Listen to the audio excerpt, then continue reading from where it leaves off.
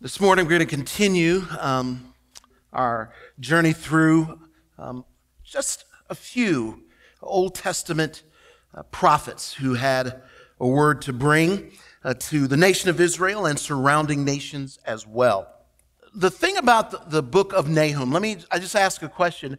How many of you have ever read, just casual reading, you've read the book of Nahum? Have you just picked that up? And so there's like three of us who've read this book from the Old Testament. Understandable, completely understandable. There's nothing wrong with that. It is just that kind of material. Totally understood.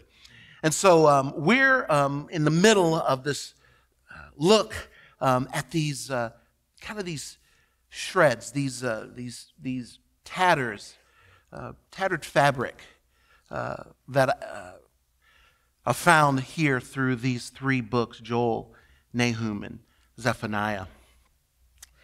I want to encourage you, you can take some notes if there's something you hear that really kind of resonates with you, something you want to think about a little bit more in this week.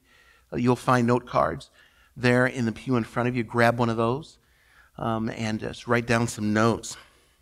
Before we get started in this message this morning, I just want to take a moment and let's just pray together. God, the fact of the matter is, while there are portions of your word that for a lot of different reasons, God, maybe we're not as familiar with, Lord, they still carry great import. And this morning as we take a look at this book, Nahum, Lord, may we hear you speak to us in a way that's fresh and new. May we be filled with the confidence of knowing that you are God on the throne as we read what you have said to us, your people, the nation of Israel, and to the rest of the world. We pray this in your Son's name. Amen. Amen. I don't know if you've ever heard the name Tim Keller, but he was the pastor of a church in Manhattan called Redeemer Presbyterian Church. And he shared a story. He said this. He said years ago, he read an ad in the New York Times. And it said, "The meaning of Christmas is that love will triumph and that we will be able to put together a world of unity and peace." In other words, Keller went on, we have the light within us. And so we are the ones who can dispel the darkness of the world. We can overcome poverty, injustice, violence, and evil. If we work together, we can create a world of unity and peace. Can we? Keller went on, he said, one of the most thoughtful world leaders of the late 20th century was Václav Havel, the first president of the Czech Republic. And he had a unique vantage point from which he could peer deeply both into socialism and capitalism. And he was not optimistic that either would by itself solve the greatest of human problems. He knew that science, unguided by moral principles, that gave us the Holocaust. He concluded that neither technology, nor the state, nor the market alone could save us from nuclear degradation. Havel said this, "The pursuit of the good life will not help humanity save itself, nor is democracy alone enough." He went on, he said, "A turning to and seeing of God is needed. The human race constantly forgets," he said, "they're not God." This morning I've got some news I want to share with you from the book of Nahum. That at first, it's not going to feel so great. Okay, I'll just be honest. But here it is. The truth is, God's triumph is undeniable. Wickedness will be defeated. Tyranny cannot last. God wins, period. In our nation, we have tamed, maybe we've even sterilized God to the point that God, little g, and the God of the Bible are not the same person. Now, don't misunderstand me. I get the idea of wanting to have a God who's kind of toned down to his core, okay? But folks, there's one thing that this book of Nahum communicates clearly. It's this. We get this from the book of Nahum. God is eternally and deadly serious about vengeance, justice, and righteousness. Now, I'm going to admit that's not a very comforting thought this morning, but it's true. The problem is not God's perceptions about himself, but it's our profound failure to grasp just exactly how different he is from all of us.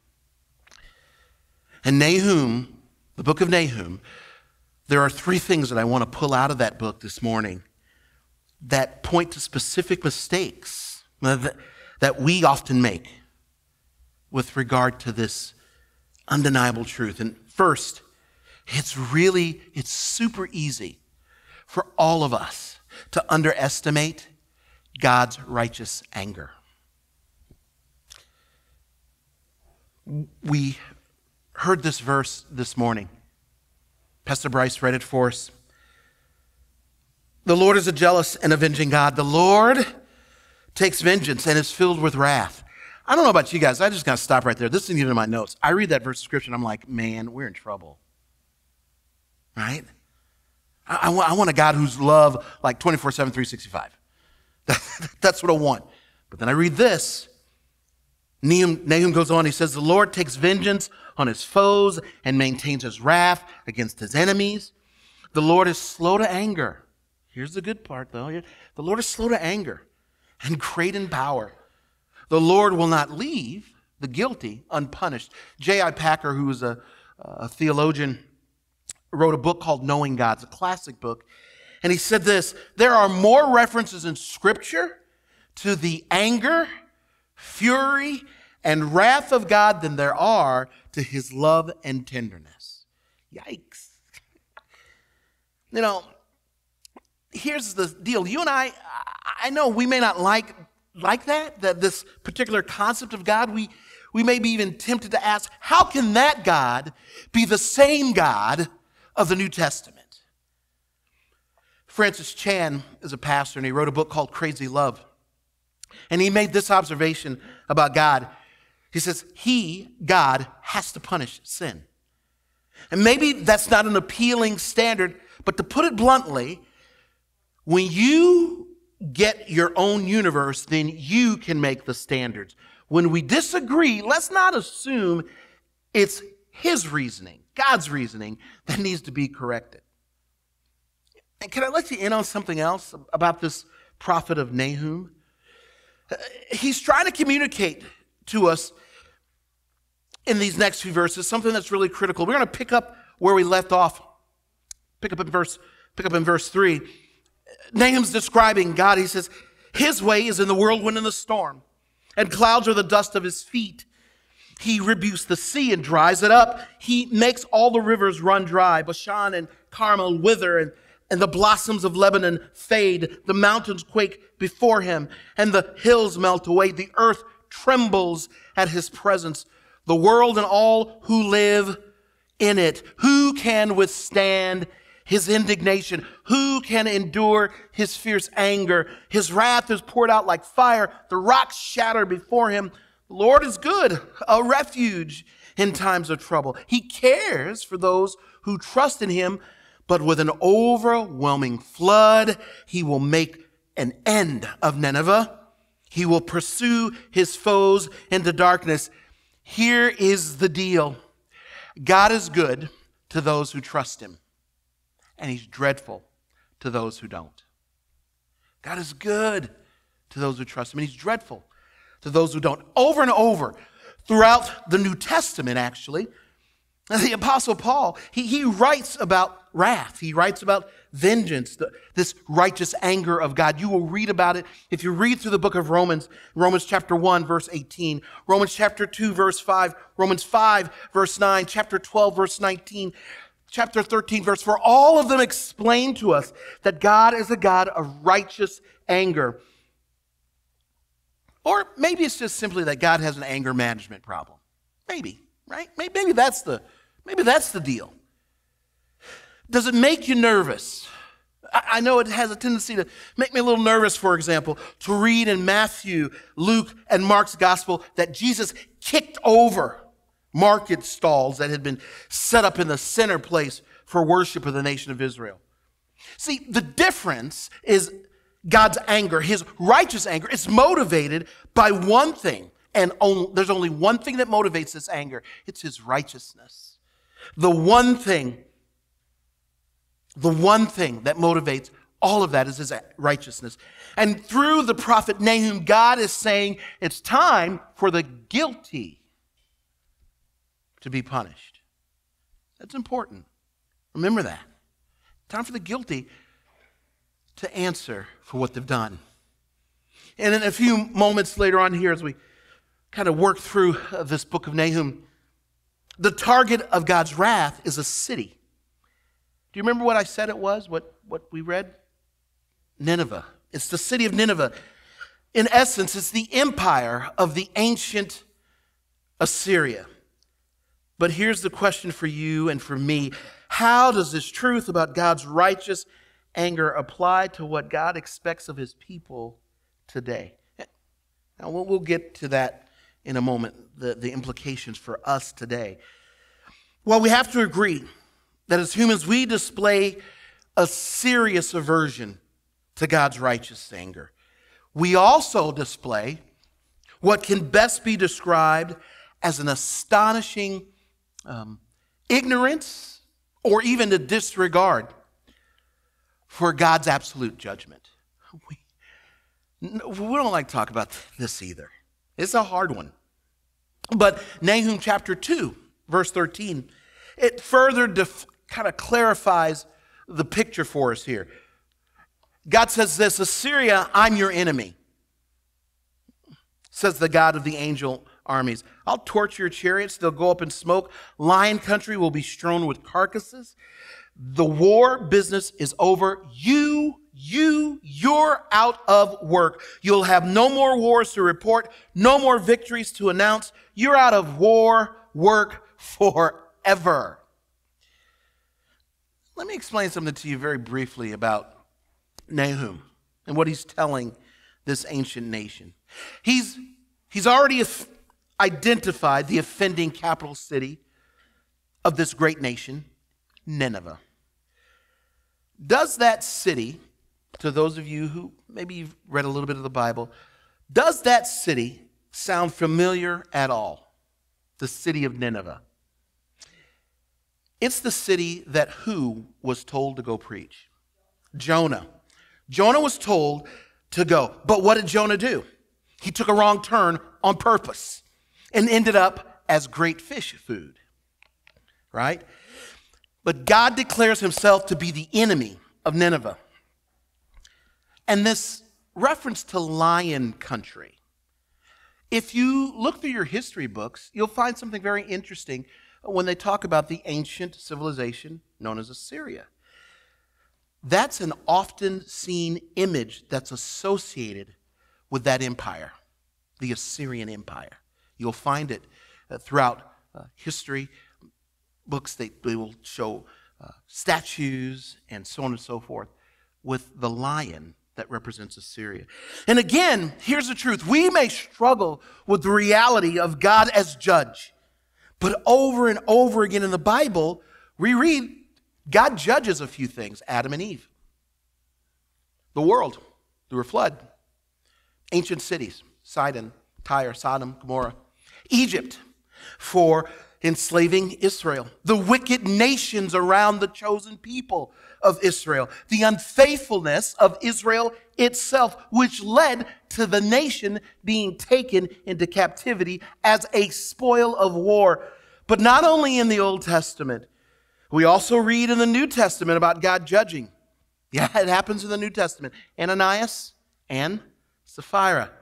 King Herod for being filled with pride. And for those of us who participate in the Lord's Supper without conducting a serious moral internal inventory. Again, the question for us as we look at what it means to be part of a remnant. We are part of a remnant too, faithful people to God. What does Jesus teach us? What does Jesus have to say about the finality of God's judgment? You cannot claim to have read the New Testament and not recognize that the one who is the Son of Man, the Savior of the world, he's also the judge of the world. I'm going to share some scriptures. There's a lot of them that I'm going to share, but they're really, really critical for us to kind of get our minds wrapped around this idea that this is one of the duties, one of the tasks that Jesus holds in his hand as judge of the world. James chapter 5, verse 9. Do not complain, brethren, against one another, so that you yourselves may not be judged. Behold, the judge is standing right at the door. That's in reference to Jesus. Also in 1 Peter chapter 4, verse 5. But they will give account to him, Peter is talking about Jesus, who is ready to judge the living and the dead. Also, you read in 2 Timothy chapter 4, verse 8, in the future, there is laid up for me a crown of righteousness, which the Lord, the righteous judge, will award to me on that day. And not only to me, but also to all who have loved his appearing. Also in the book of Acts, we read in the 10th chapter, verse 42, and he ordered us to preach to the people and to solemnly, to testify that this is the one who has been appointed by God as judge of the living and the dead. Also in Acts chapter 17, verse 31, we read, because he's fixed a day in which he will judge the world in righteousness through a man whom he appointed, having furnished proof to all men by raising him from the dead. It's talking about Jesus. And then, as I said, the apostle Paul in the book of Romans chapter 2, verse 16 says, this will take place on the day when God will judge men's secrets through Jesus Christ,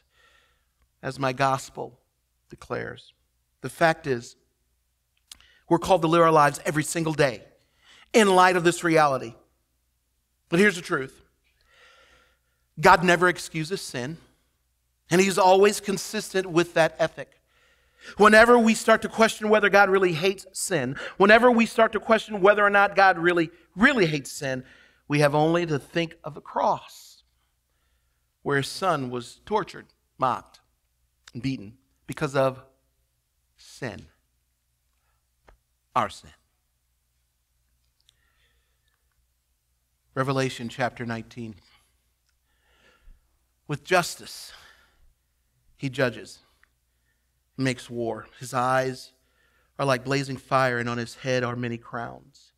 He has a name written on him that no one knows but himself. He is dressed in a robe dipped in blood, and his name is the Word of God. The armies of heaven were following him, riding on white horses and dressed in fine linen, white and clean. Out of his mouth comes a sharp sword with which to strike down the nations. He will rule them with an iron scepter. He treads the winepress of the fury of the wrath of God Almighty. On his robe and on his thigh he has this name written, King of Kings and Lord of Lords. Friends, God is serious about accountability. He cannot be anything other. God's righteous anger and his absolute judgment, they just can't be questioned. Nahum brings this prophetic book to a close, and he makes it very clear. There's a very clear call. He wants us not to underestimate God's diligent tenacity. We read these words from Nahum chapter 3. Your shepherds are sleeping, O king of Assyria. Your nobles are lying down. Your people are scattered on the mountains, and there's no one to regather them. There is no relief for your breakdown. Your wound is incurable. All who hear about you will clap their hands over you, for on whom has not your evil passed continually? God is relentless. He's tenacious with regard to the wound that he's about to inflict on this ancient bully, Assyria. God says the wound would be incurable, beyond restoration, permanent. I would bet money that if I gave you a chance, you could probably think of the bullies from your own life. If I just said, stop for a moment, think of the bullies from your own life. How much they hurt you. How much they took from you. So much so that you wanted more than anything to see them get theirs. Right? Just for the scales to be balanced out. When I think of the bullies from my own life, my third grade class, like the whole class, including the teacher, Miss Taylor. I think of the fifth grade bully, Bobby, who would wait for me every day after to beat me up. I think of the high school bully, Dave, who followed me home because he was going to beat me up. Payback loomed large in my heart and my mind once upon a time. And the Assyrian Empire was renowned in the ancient world for their incredible and sadistic cruelty that they inflicted on conquered nations. And besides massacring their enemy soldiers, Assyrians made mass deportations of the rulers, noblemen, functionaries, craftsmen, so that the remaining population, the remaining people, obeyed with humiliation. Enemy kings, they were beheaded. Their heads hung in trees. Cities were destroyed. Women were made slaves. And this cunning policy of the army and good administration, it maintained the Assyrian Empire for centuries. They conquered populations, made them pay heavy annual tributes. Here's another insight into Assyria that Nahum is talking about. Theirs was also a calculated policy of terror, possibly the earliest example of organized psychological warfare. In other words, friends, the Assyrian Empire that Nahum is talking about here was quite possibly one of the earliest terrorist state nations. God's tenacious. God's tenacious. He's serious about justice, about making things right. And that's what Nahum's talking about here. Nineveh, which is in Assyria, part of Assyria. Someone's coming to attack and scatter you. Guard your fortresses. Watch the road. Be brave. Prepare for battle. Judah and Israel are like trees with broken branches by their enemies. But the Lord is going to restore their power and glory. God is making it clear to the nation of Assyria, addressed as Nineveh, that you've messed with the nation of Israel. They've messed with the wrong people. And now God is going to restore their status at the expense of Assyria, the bully. How tenacious, how focused is God on the issue of justice? How much does that matter to him? He is serious enough about making things eternally right that the entire reason that Jesus, his son, came to earth is to fulfill the words that we find written by the prophet Isaiah, which show up in Luke chapter 4. God's Spirit is on me, Jesus said. He's chosen me to preach the message of good news to the poor, sent me to announce pardon to prisoners and to recovery of sight of the blind, to set the burdened and the battered free, to announce this is God's year to act. He, meaning Jesus, rolled up the scroll, handed it back to the assistant, and sat down. Every eye in the place was on him, intent.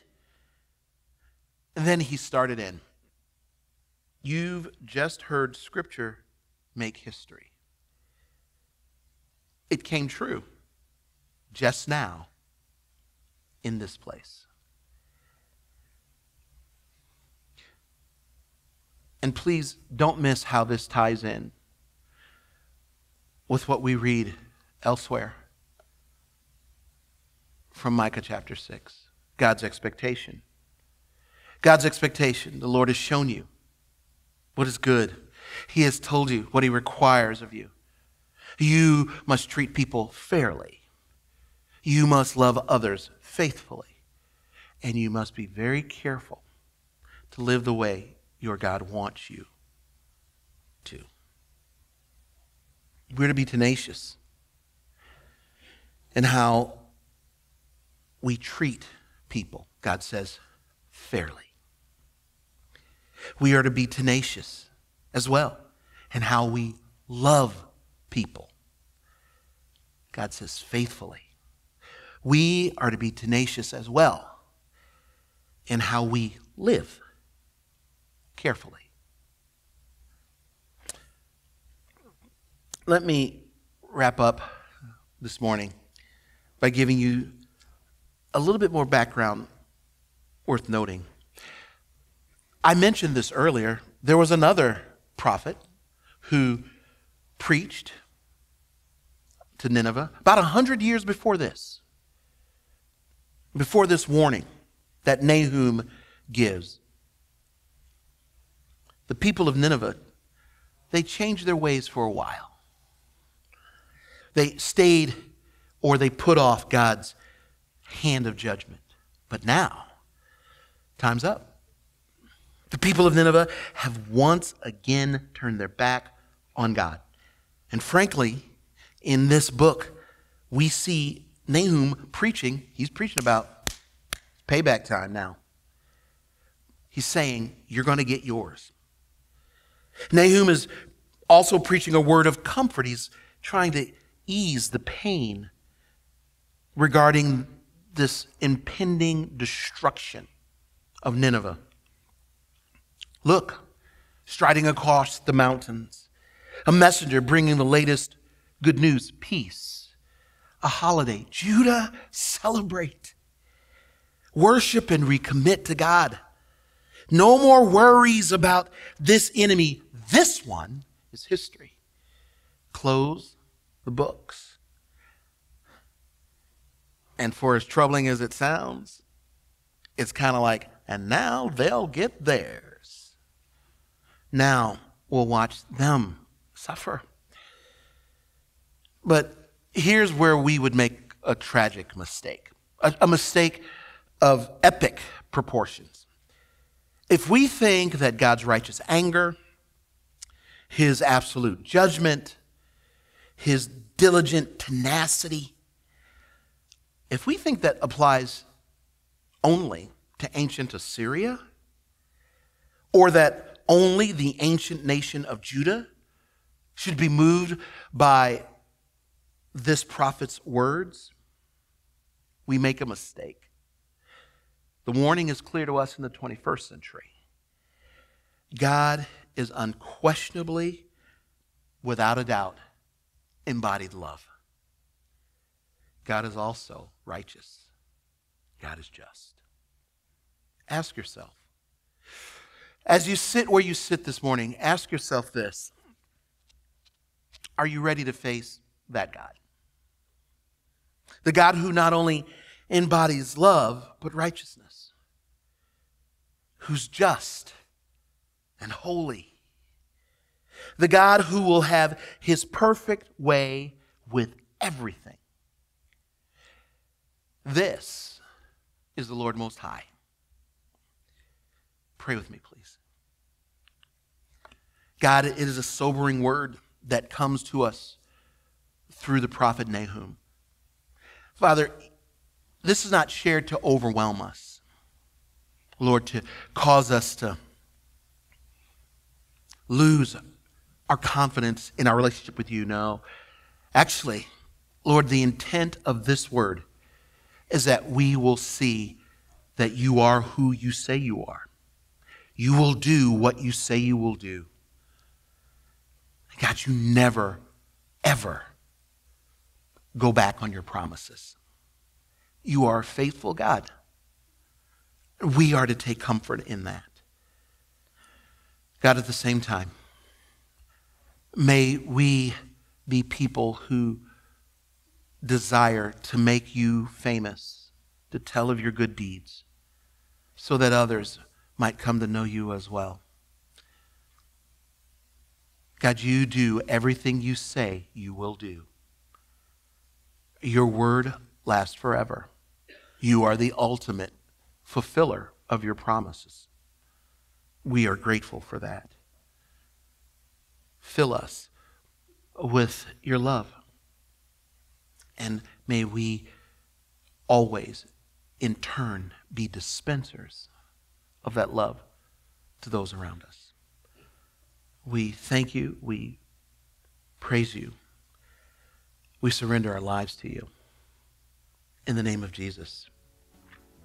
Amen and amen.